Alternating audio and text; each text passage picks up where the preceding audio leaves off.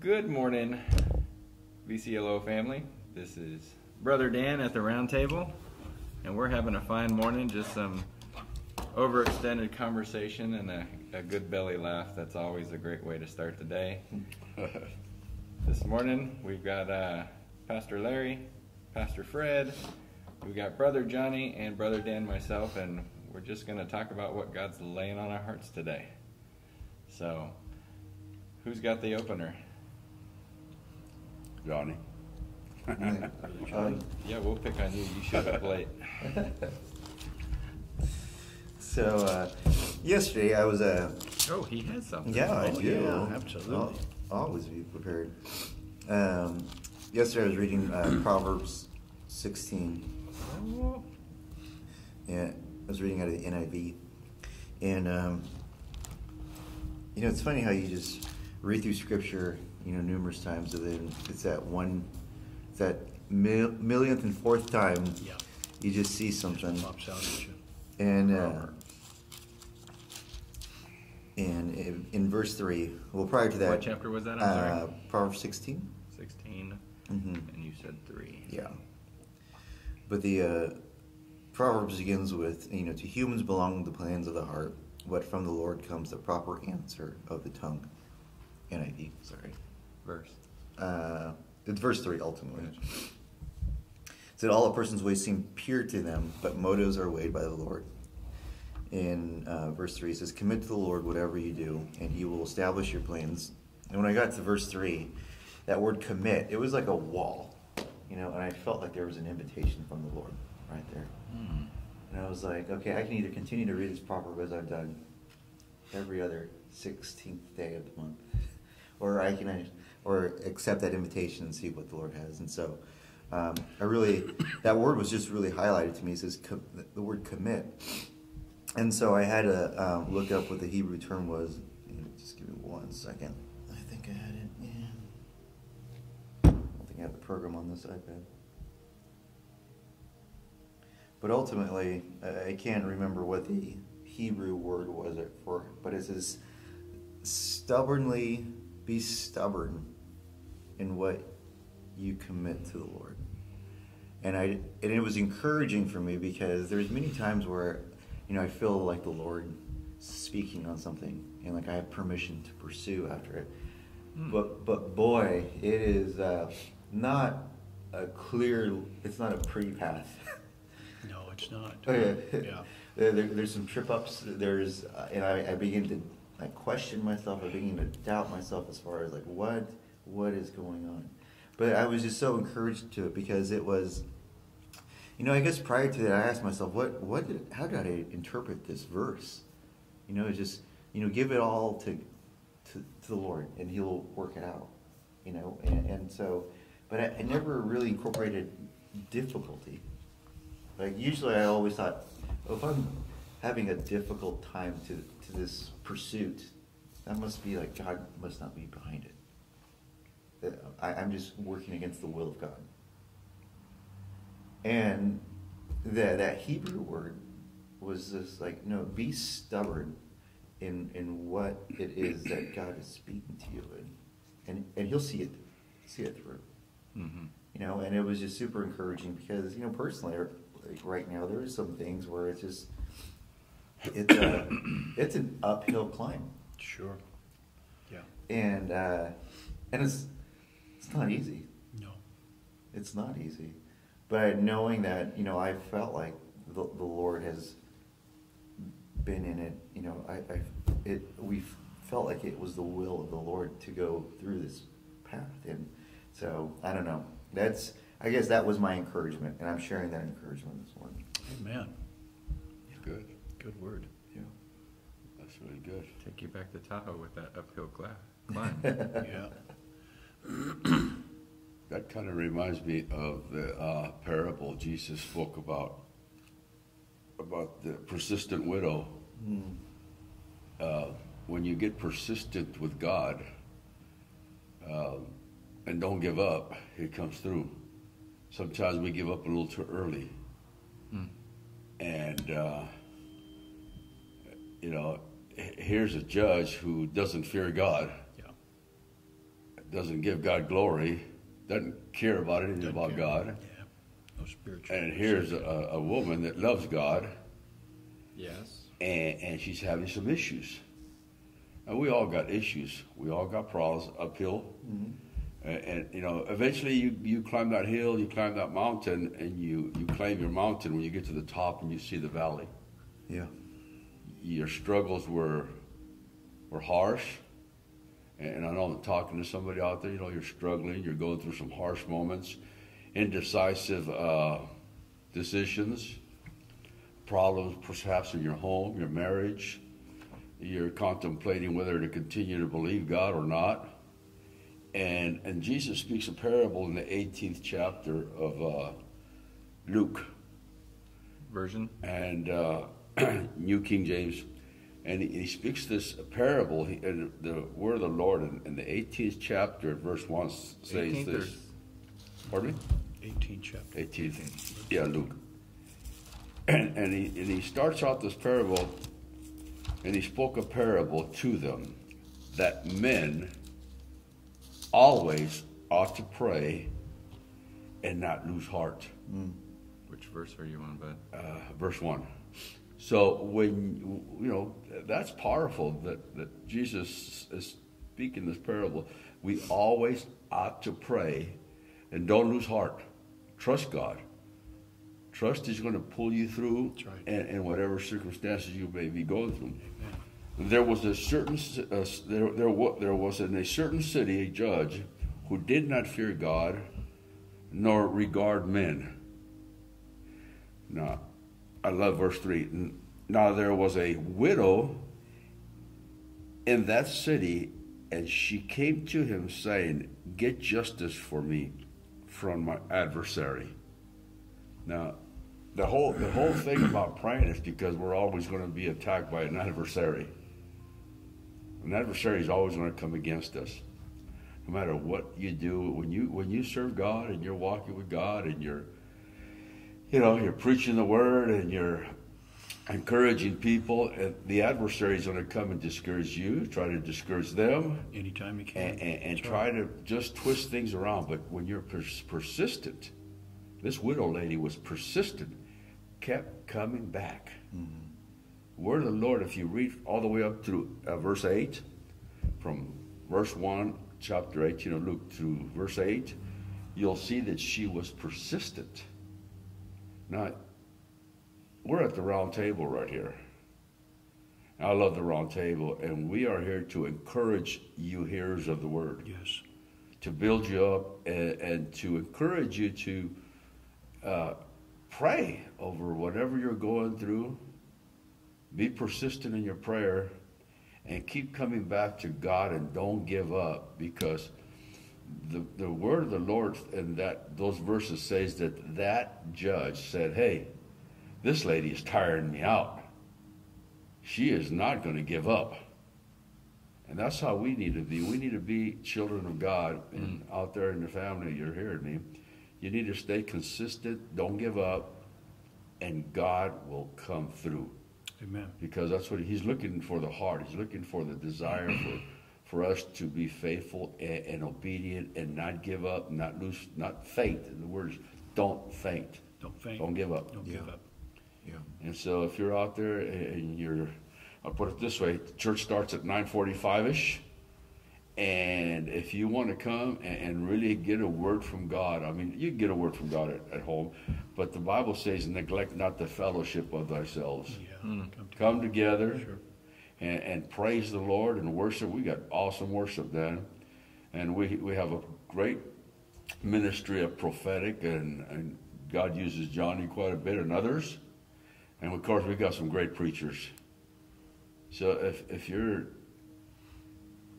there and you're deciding, should I or should I not go to church, I'll tell you what, put your DVRs on record and watch those football games later and come to church. I encourage you, come to church. Amen. Amen. Yep. You know, it's funny, while I was reading Proverbs, I just kept on hearing James. Yeah. James. And it was like, you know, it was a moment or a conversation with the Lord where like Holy Spirit was just don't just. It was like he wanted me just to, after I got to that verse, he wanted to say, okay, now stop and go to James, and it was just a really interesting experience and moment with Holy Spirit yesterday morning, and just to add on top of that, James 1, verse 2. It says, consider it pure joy, my brothers and sisters, whenever you face trials of many kinds, because you know that the testing of your faith produces perseverance. And let perseverance finish its work, so that you may be mature and complete and not lacking anything. And, sometimes we just need to persevere. Yeah. It's almost like a lost art nowadays. Yeah. Yeah, we want everything now. Yeah. We're in the now generation. Have been Absolutely. for years. It takes us 5 minutes to go through in and out. That's trials and tribulations right Well, there. that's a good day if you're only at 5 minutes in and out. Wow. Yeah, I've seen those lines. Yeah. But no, it's just. If we're not careful, we westernize too much of our activities. We westernize the scriptures. We westernize what God can or should not do, because we're so much surrounded by the material things, as if to say, well, God, why can't you just get this, do this, and do this? That's good. Westernizing scriptures. That's But so good. in some countries today, folks are getting up today and they don't even have food for their children. Nothing. And some are going to get up today and their children they're not going to live today. Families are going to die. Homes are going to fall apart, because, a large portion of this world is still living below poverty level. So, I don't know, I've just been thinking about it, and have periodically down through my years of service with the Lord, that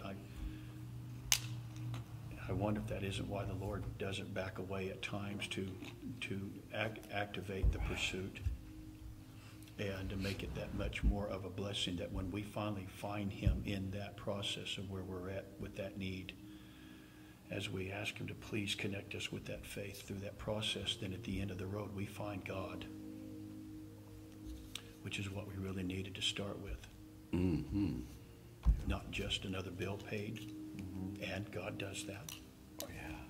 A relationship that's broken, He puts those together. He does all that. That's right. But when it's all said and done, the peace of God, when that peace comes, the answer follows. Yeah. But what we want is, we want the answer before the peace. Yeah. But God said, I'll answer before you even call.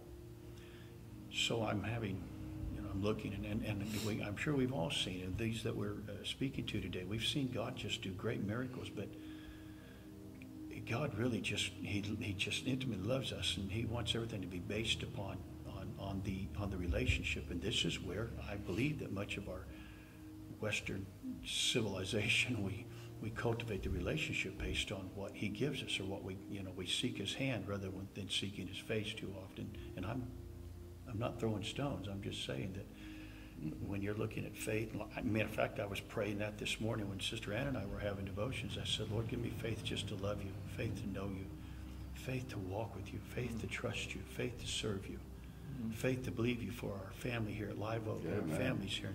God, give me faith to believe you that whatever, if it looks impossible, but with you it's not. And at the same time in my prayer, try not to cultivate that with what I see around me. And it just gets right down to the pure, raw desire to want to know Him more than ever before. Yeah. And that's all God's asking. So, and talking about committing our works to the Lord, those are works of relationship. Sometimes if we're not careful, we struggle. Some do in the body, and I mean struggling as we all do, but struggle to commit their thoughts because they have no works. They have no rest because they have no works. Mm-hmm.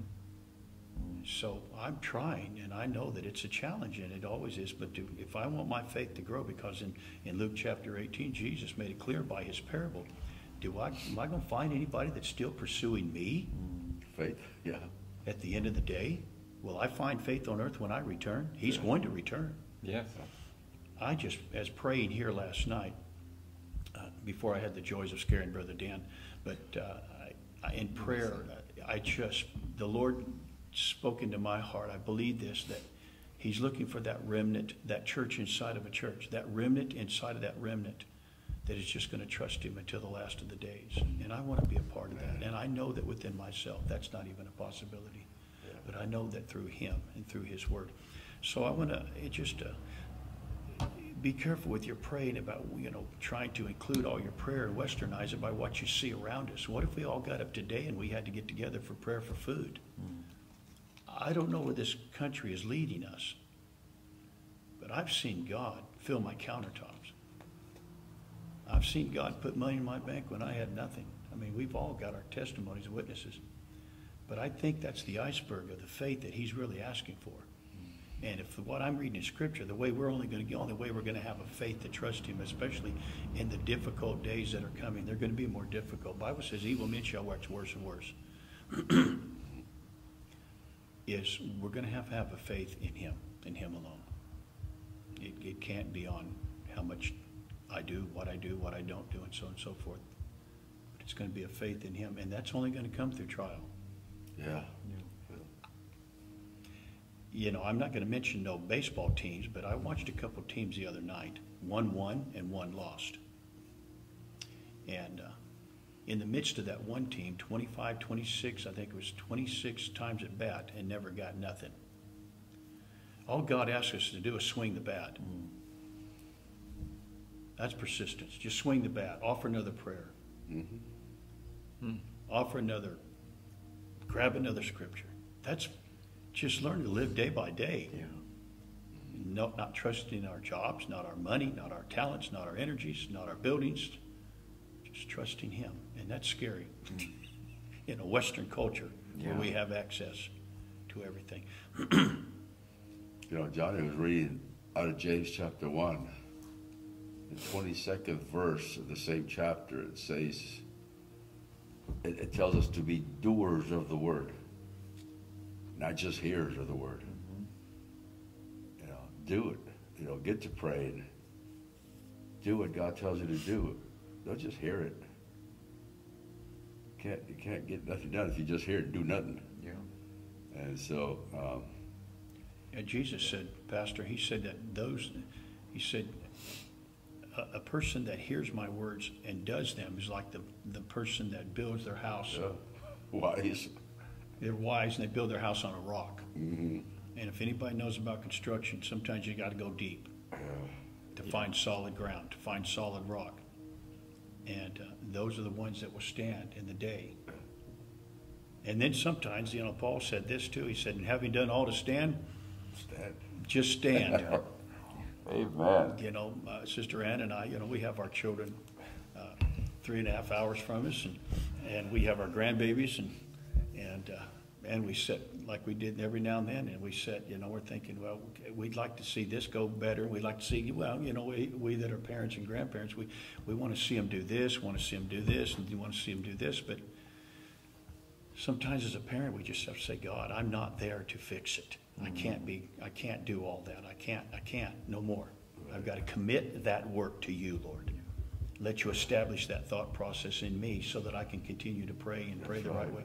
Say, Lord, I got my job. We got our job to do. It's Help here. Me, Lord. Help me, Lord. Help me, Jesus. Best prayer ever. And I think I think sometimes the Lord just hears those kind of, I know He hears those kind of just heartfelt cries. Right straight from the heart. Just eliminating any level of religion, just simply grabbing it right from the heart and say, God, if you'll take care of that, I would do my best. We would say, Lord, if you'll do this, I'll take care of your work. He said, if you'll take care of my work, I'll do this. That's where faith comes in. So it's not trial and error. It's just trial that produces faith. Because when we trust God in that trial, in that difficult time, and do His word, we're building our houses on the rocks.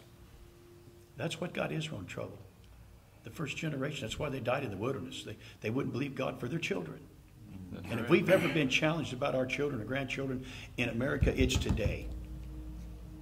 It's today. Can we trust God to take care of them with or without vaccinations? Can we trust God to take care of our children and send them to a public school or private?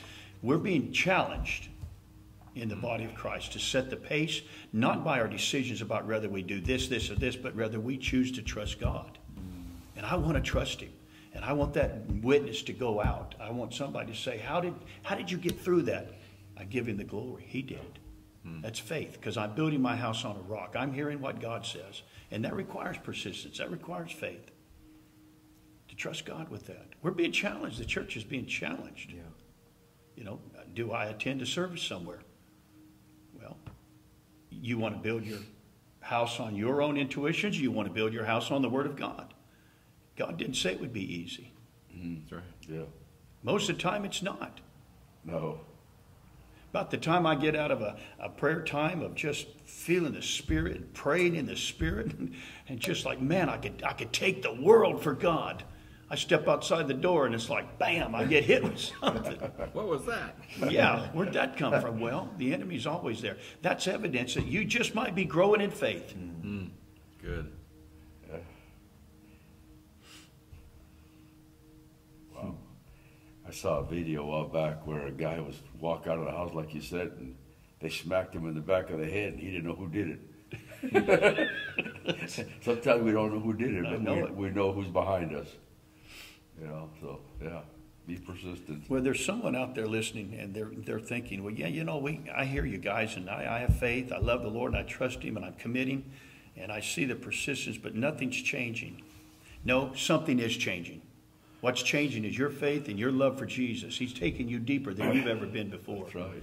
Now you're not westernizing your relationship with God. Now it's not dependent on what's going on the outside. Somebody needs to hear that, Pastor. I need to hear that. That this is. I mean, Ann and I, the congregation that voted us in by faith.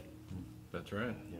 Just as much faith as it took for Ann and I to pack up that thing and look at my kids and grandkids and say, got to be about the Father's business. Can I get an amen out there? Got to be about the Father's business. I'm just going. I'm just going. And Yeah. they said, come, and we're here, and we're delighted, and we know. So that's what faith is. Faith without works is dead. So if you've been taking it to the altar, take it again. Yeah. If you get whacked in the back of the head on the way out, when you wake up, go back in. He's working. He's at work. He's working. He's always working. My dad he had accuracy in his boots. He'd always give us a good kick in the rear at times, and I looked at that later in life and said, well, that was just a kickstart. Helping me get going. Literally. I remember one time, this may be hard to believe, but I'm going to throw it out there anyway. I went to a church years ago. I went pastor, and I went in there to pray. And the Lord told me, he said, I want you there in the morning for prayer. And what he was doing is he'd get me up early in the morning, because shortly after that I wound up doing some traveling around California, several places, and it helped me to be a little more disciplined about getting up. Because most of the pastors of the churches that I preached for worked on secular jobs. So who was I to be laying in there as evangelist, sleeping while the man of God was getting up, going to work? That's how God, that's what he spoke to me about. So I'd get up and I'd go pray, and it acclimated me to be able to get up earlier. And so, but I remember one morning, I'd be up at 5 in the morning, and I'd go down to church and pray. And I remember praying down there one morning on the front bench, and I fell asleep. I was out like a light. And I'm telling you, folks, I'm telling you the truth. I heard someone speak, Larry. I mean, it was pretty loud. It was so loud, it knocked me right off. I fell right off onto the floor. And the scripture came to my mind, could you not tarry yet 1 hour? Why are you sleeping? So I guess I need to pray. So the Lord will give us unction and that kick in the pants from time to time, because he just is in love. Listen, I believe he's more encouraged by us getting home safe than we are getting home safe. Yeah. He told me one time, he said, I'm more willing to give than you are to receive. And I said, well, then Lord, put me in a place. And he wasn't talking about things. He's talking about more grace. He resists the proud. He gives more grace to the humble. He's talking about love and forgiveness and healing and knowing how to deal with offenses and the things that we deal with. He's talking about life. Things that are eternal. Things that have eternal value. So And I love the fact that the older I get, the more that I have a chance to grow. I really like getting a little older. For you that are a little older than I am out there, this is okay, because now you can watch another movie because you don't remember it from last year. There you go. And you can enjoy it again.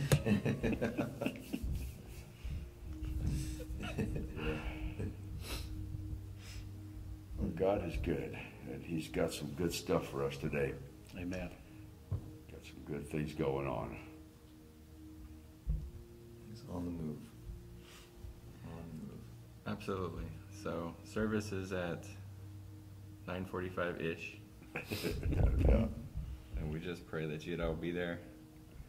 Come see what God is doing. There's great things happening here. And if you can't, watch us, share us. Yep. God's Amen. out there. He's ready. Amen. So let's have a blessed day. We'll Yes. see you there. God bless. Amen. Lord bless your family.